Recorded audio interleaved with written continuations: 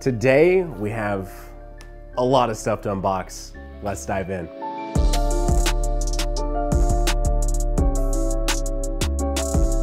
My name is Tyler, welcome back to Nanotech, and we are finally, almost a year later, doing another unboxing. I'm gonna set this big box down on the ground. I think this will be the last thing we unbox, so let's get this out of the way. I know what that is, I definitely remember what that is. Pretty excited to hop in. But first, a word from our sponsor. Today's video is being sponsored by DataCamp. As some of you may or may not know, I actually have a bachelor's in computer science. And one of my absolute favorite topics to study is data science, and more specifically SQL, which is why I think today's sponsor is so awesome. So DataCamp's mission is to teach data to everyone. You can learn the data skills you need online at your own pace. And the thing I like about DataCamp is that there is something for everyone. We're talking from beginners to pros. And if you're not sure where to start, they have a free assessment that you can take, and they give you personalized learning recommendations from one of their over 350 data science courses that have all been designed by top experts. Oh, and did I mention that DataCamp works in your browser, so you don't have to download an app, you don't have to download software, anything like that. As long as you've got a browser, go to DataCamp and you are good to go. They've also gamified their approach to learning, so you get XP for completing courses. I'm currently enrolled in the SQL Server Data Analyst career track, and I'll earn XP each time I complete one of the courses. Also worth noting that data analysts are still in high demand, and due to that, they get paid very, very well. So hopping into DataCamp and learning a new skill, or even honing in your current knowledge, could help you on your current career path, or even open new opportunities for yourself. Who knows? So you, yes you, can check out DataCamp right now by clicking my link down below in the description of this video. And when you do, you're going to be able to check out the first chapter of any DataCamp course for free. Yes, you heard me correctly, free. So definitely try it out today. But with that said, let's get back to the video. Now, a lot of this stuff I've been accumulating for quite some time to make this video. Some of the stuff I actually really wanted to open and get into, but I just haven't had a chance to record yet. There's no way this whole box is for this one thing. Oh, it's not. All right, so we got us the red DualSense for the PS5. Again, some of the stuff I have been sitting on, but this more or less I just really wanted because this red looks dope. I need a PS5 like this. I need Sony to just friggin' start selling plates for the PS5s. I don't understand. Why? Why is that not a thing?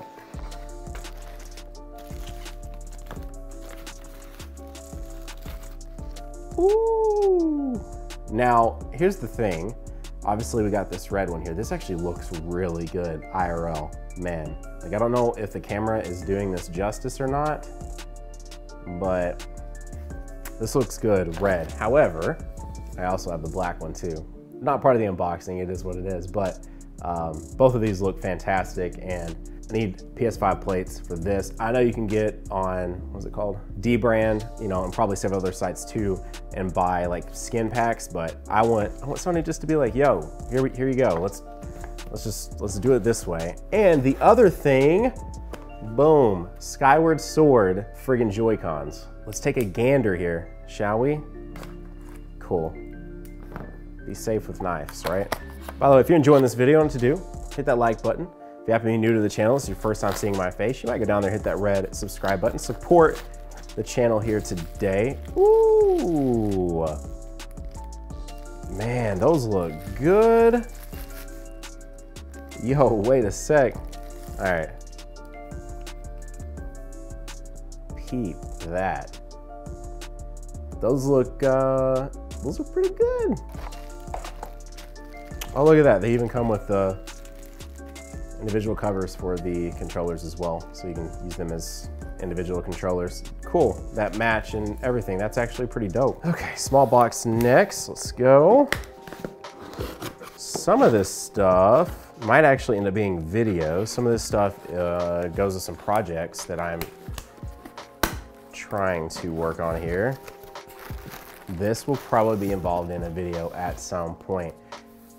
Seagate expansion for a Series X/S. Very intrigued by the current storage solution for Xbox. I actually think this is really smart on them to go like this route. It's very simple. as opposed to Sony's route where like they're having to approve all these different cards. They've got to be Gen 4, and then even then, like, will it actually work? So the fact that Microsoft is doing this right here is very, very smart, and I definitely wish that Sony would have kind of taken that same route. So it looks like there's just a cover on here. Take that off, boom. Slide that in to the back of your console, and you have a terabyte of extra incredibly fast storage for your Series S or X. Now, especially after seeing this is actually really dope. I definitely was curious as to how big this is going to be. I knew it couldn't be that big because the slot on the back of the Series X is not that big anyway, but that is very handy. And it does have the Xbox logo on it as well because, of course, proprietary expansion card here, they're not gonna like do it without one. All right, speaking of Xbox, I am very excited about this. If you've ever done one of Microsoft's custom controllers, you're probably familiar with this box. I did one for the previous gen, boom. This is my previous colorway for a custom Xbox controller. I did this like in 2016, I think. My gosh. I've been at this a while because I actually made a video over this on the main channel about this controller specifically, but it says Nanojinx on the bottom, green, blue, and purple colorway. And so I did new custom controllers for me and my kiddo. So I'm pretty stoked about seeing these. My kiddo's is a little out there. I literally asked him, what are your favorite colors? And then I made a controller around it to surprise him with it. And here it is. So it looks a lot like Christmas is kind of what's going on here, but his two favorite colors are green and red as of right now. So we did a green and red colorway. Probably won't be able to show you, but it does say Rider on it as well. And there you go, green and red colorway on a brand new Xbox controller going through Xbox's, what do they call it? Xbox Design Lab. I don't know why I couldn't think of that. All right, so we're gonna put that back in there, surprise him with that. And now, of course, I had to get one too. Now, obviously didn't want to go with the exact same colorway that I had previously because that would be lame. So I thought to do one inspired by my most recent YouTube endeavor. Well, that works anyway. But nanotech colorway, because why not? White and purple, looking good in my opinion, obviously, as I'm the one that designed it using the Xbox Design Labs. There you go, custom nanotech Xbox One controller, Xbox controller. Okay, let's go for something kind of non-tech related here. This bag like got torn to pieces. And pretty much the person that delivered it could see what was in there. But nice little breath, something a little different real quick. I've got 3 of the 4 seasons of Yu Yu Hakusho and Steelbook. Yeah? Any anime fans that watch this channel? And any anime fans that care about Yu Yu Hakusho. Missing the one with Kuwabara on it, but that one is on the way. It's just on back order. These have been like going in and out of stock on Amazon like constantly. And so finally went in stock, and so I was like, well, I guess I'm gonna finally strike. I'm not a big fan of physical media anymore. Like I prefer just to have it all just digital. It's just easier to keep up with and everything like that, at least for now, until, you know, the licensing goes bad on it and then we all get sad. But other than that, stuff like this, Yu Yu Hakusho, Cowboy Bebop, Dragon Ball, those are about the ones I care to have like physical. Oh, and Gundam Wing. Any of the newer stuff, I do my best to make sure it stays digital because that stuff takes up a lot of space. So this is actually, I mean, still tech, but this is something that I got an ad on Amazon for and said, why not? It's literally just a portable light from LumeCube Panel Pro. It looked interesting. I didn't really want to order from their site, so I went to Amazon and was like, let's see if they've actually put this on Amazon. And they had. So I said, sure, why not? Let's see if it's actually worth it. But essentially portable, long battery life, light. They advertise it because everyone's moved to like Zoom calls and all that fun stuff, so it's good for that. You can throw it up anywhere. So it looks like it charges via USB-C. It's got like a tiny little display on the back, so you can actually change the color of this. You can change the warmth, obviously via just the standard sort of lighting like Kelvin scale or whatever, but then you also change like to RGB colors and stuff like that. But essentially it's good to like mount. If I ever get to travel again, ever, it'd be fantastic for me actually recording videos on the go, because like I'm always like struggling for like a light source. And then mostly the reason why I'll use it for is to actually mount on top of a camera. And then that's where you can get a lot of good like on the subject or on the thing you're trying to capture, like lighting. So anyways, that is what this is specifically going to be good for. All right, this is the GameStop one. This is going to be awesome. I think it is. GameStop. Yeah. All right, speaking of Gundam, I was actually able to get my hands onto some of the Gundam Asus crossover items. So that's what we have right here. Now, they've got a ton of stuff with the Gundam branding. I didn't really care about like a router. Like I don't need a router. I didn't really care about the Qi charger, didn't really care about any of that stuff, but a mouse and keyboard and mouse pad are a totally different situation. So what we've got here is the ROG Strix 10 keyless Gundam limited edition keyboard, and this thing has some weight to it. The packaging though, like all of this, they've got a case, they've got GPU, they've got power supply, they've got motherboard, like it is insane, and you can't get a hold of any of it because I'm guessing of the microchip shortage that we've talked about in a few videos here on this channel, and it's really difficult to get a hold of any of those PC parts and PC components. I would love to do a Gundam build, but it is way too expensive at this current time to try to do that. Oh my gosh, this is gonna be the best looking keyboard ever. Okay, actually the weight is not that bad. The whole point of a 10 keyless typically is like portability and everything like that. Oh my God, it looks so good. Oh, it looks so good. Look at that. Dude, that is so dope. That is so freaking dope.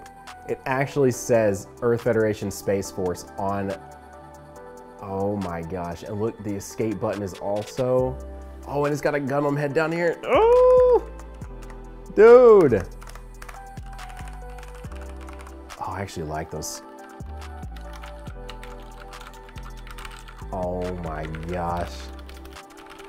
Best keyboard ever, bro. I definitely never thought I would own an Asus keyboard, if I'm being honest. This is nothing against Asus. I use a lot of their products in my PC builds. Literally have an Asus laptop, but I don't know. I just never thought I would own an Asus keyboard, but definitely looks and feels very top notch. All right, let's move on. Oh, it also, if you didn't notice, it does have detachable USB port, which is also always very nice. Again, if I ever get to go back to traveling and doing fun stuff, like going to conventions and QuakeCon and all that, show up with a Gundam PC. I know if I ever get to go back to QuakeCon, there's gonna be someone there with a full Gundam build. I'm gonna be big sad when I don't have my own full Gundam build. Boop, boop.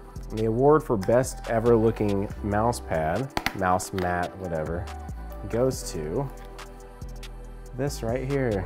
Man, that is a good looking mouse pad though, real talk. My wife is the one behind the side camera that I always show the things to, so like half of it is me talking to y'all, but then half of it is also me cracking jokes at her because I know she's like over there rolling her eyes at some of the stuff that I say because I am a goofball. And with any good mouse pad, not that, you know, you should let yourself drop like that, but in my mind, I've gotten a little more easy with that kind of stuff because all this packaging, surely they take into account, like when you see the UPS worker or the USPS worker or whoever just like tosses your freaking box, like surely they take that into account. So I'm not like terribly worried about it. I think it'll be fine. Look at that. Are you actually kidding me? Honestly, they get a massive, like huge bump up for me just for like the packaging alone. Like I think that is just so sick. Like I love the packaging on all of this. And there you go. It's a good shot of, boom. Someone walks in, sees this on your desk, they know what's up, bro. They know what's up. It's dwindling down. It's almost done. I'm not ready for the video to end, you know? Speaking of potential videos, and speaking of PS5 storage, here you go. Gen 4 SSD, 2 terabytes. This specifically is the SN850. I'm rocking a couple of SN750s, and my builds over there, those are Gen 3s, of course. But right here we got an 850. This is nearly as much as an actual PS5 itself. And so, yeah, but 2 terabytes of internal storage. I'm specifically going to be putting into a PlayStation 5, so stay tuned. Not a whole lot else to see there. There's no point of even unboxing this. If you've never seen an SSD drive, what?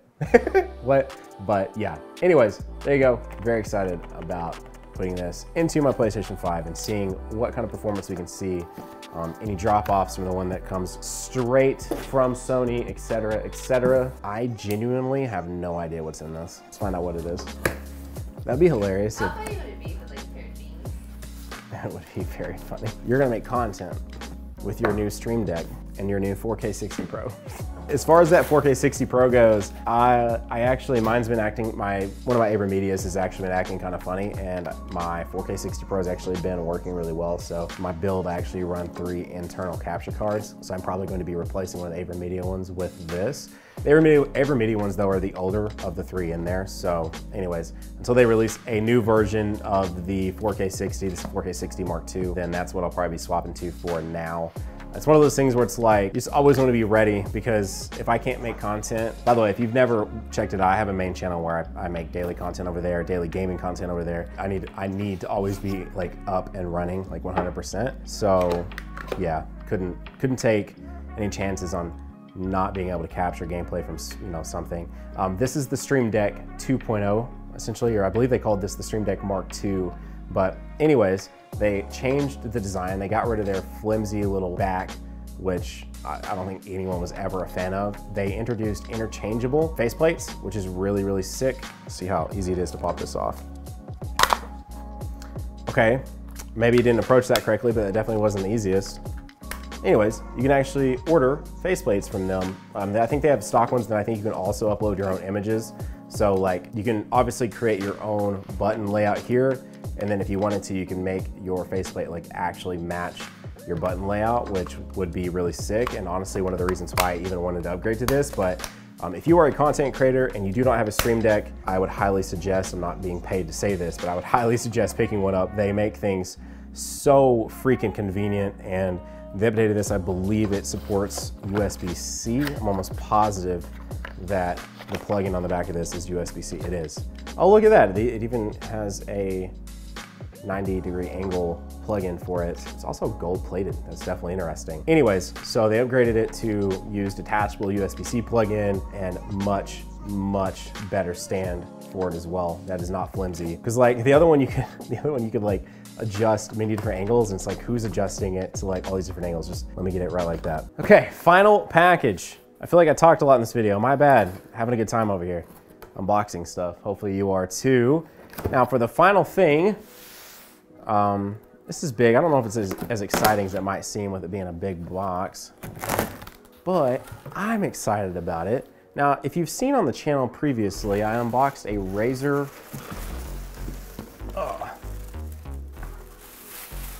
I unboxed a Razer PC, a miniature one. I mentioned a few things I would kind of like to do with it.